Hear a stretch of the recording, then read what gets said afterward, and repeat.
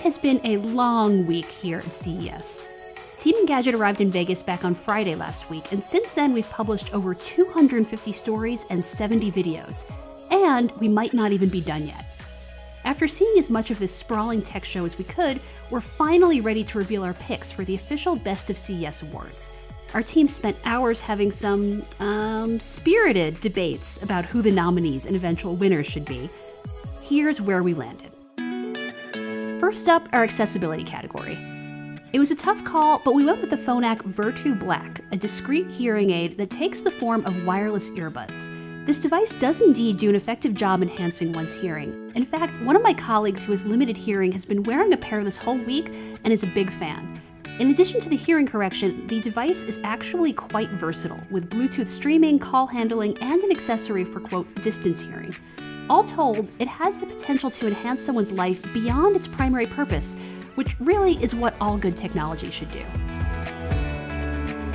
Think of Hydroloop as a household water recycler.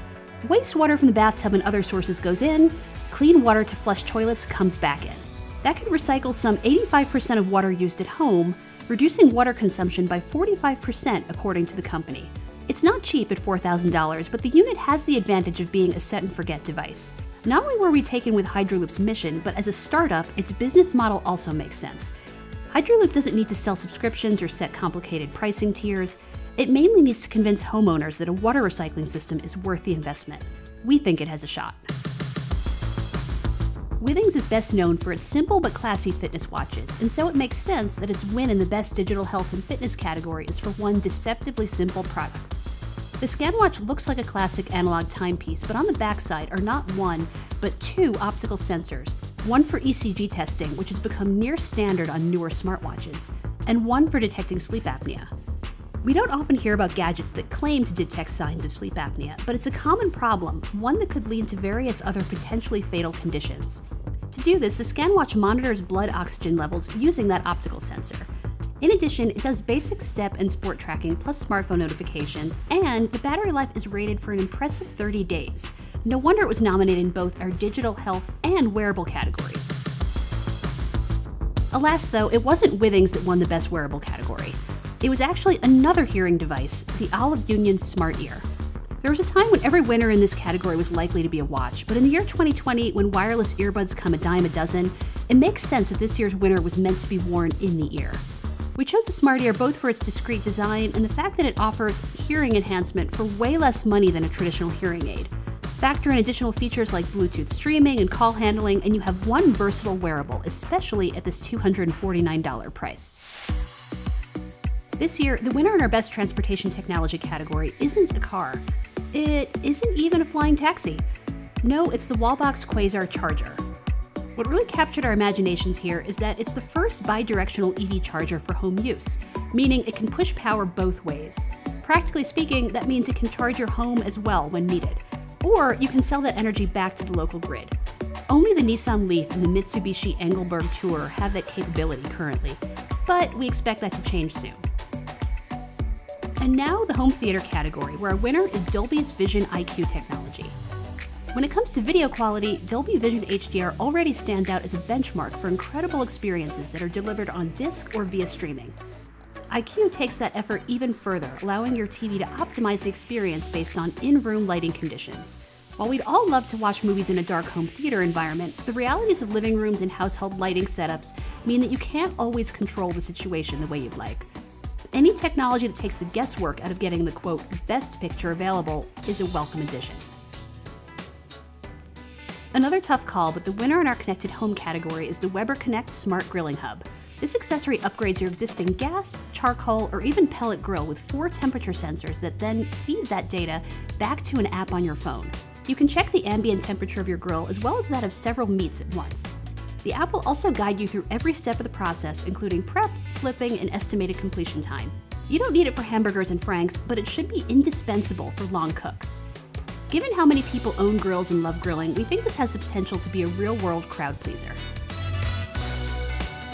What to do when deciding the winner for best mobile device? Pick the flagship quality phone, the 5G device, the Chromebook, the sustainable phone with a 4-year warranty. In the end, we voted for the Samsung Galaxy Note 10 Lite. It offers many of the amenities of the Galaxy Note 10 with very few compromises and a much more palatable price. Of all the nominees in the mobile category, this is the one we'd recommend our friends and family buy if they were in the market for a new device. Moving on, it wouldn't be CES without shiny new televisions. For the past few years, LG's OLEDs have trounced every other TV we've seen at CES, thanks to the display technology's enormous benefits over traditional LCD panels. You'll still get incredible contrast and black levels with LG's 2020 lineup, starting with its C10 models. But they also include NVIDIA's G-Sync technology, which smooths out gameplay and reduces image artifacts, as well as a filmmaker mode that removes features like motion smoothing. In the best gaming category, we gave top honors to the Razer Kishi. It's a proper controller cradle for iPhones and select Android devices. 2 thumbsticks, a directional pad, ABXY buttons, and 4 shoulder buttons. Basically, it turns your phone into a Switch-style handheld. Unlike the Razer Jungle Cat, which relied on Bluetooth, the Kishi goes straight into your smartphone's USB-C or Lightning port. The lower latency should help in competitive games like Fortnite and when you're streaming through services such as xCloud and Stadia. We always expect Sony to launch a wide variety of products at CES. But a car? Color us surprised. The company literally rolled out its Vision S concept EV on stage at its CES press conference. All told, it has 33 sensors across the interior and exterior of the car, with 360 reality audio capabilities and space for 4 passengers. While the car is unlikely to find its way onto roads, it serves as a showcase for how committed Sony is to transportation tech.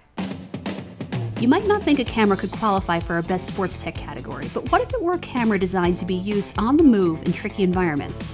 Insta360 has a lot of experience making 360-degree cams. Now the company has built a modular action camera. The mods include an extra battery, a 4K wide-angle lens, and more. There's even a 1-inch 5.3K Sensor Plus lens mod created in collaboration with Leica, no less. Similar to our mobile category, the winning pick in the PC race is actually a product that's had several years to mature. Dell's XPS 13 won its first Best of CES award when it first debuted back in 2015. Dell's kept up with the competition so much so that we find ourselves awarding the XPS 13 yet another Best of award, this time for the 2020 edition. The newest XPS 13 has a taller 16:10 aspect ratio display, which we find more convenient to use. It also brings even thinner bezels, particularly at the bottom of the screen, making it look like the display is rising out of the keyboard. Speaking of the keys, it now has a wider edge-to-edge layout, and it's as comfortable to type on as ever. This new design puts it in line with Dell's existing XPS 13 2-in-1, which came out last year and which we praised for having a sleeker look than the clamshell model. The XPS 13 might not be a new product line or a first-time winner, but of the various notebooks and tablets we considered for this award, this was far and away the item we were most likely to purchase for ourselves. There hasn't been much innovation lately in terms of consumer drone form factors, but 00 Robotics got our attention with the V-Copter Falcon. This drone boasts an impressive flight time of 50 minutes, thus setting a new industry benchmark.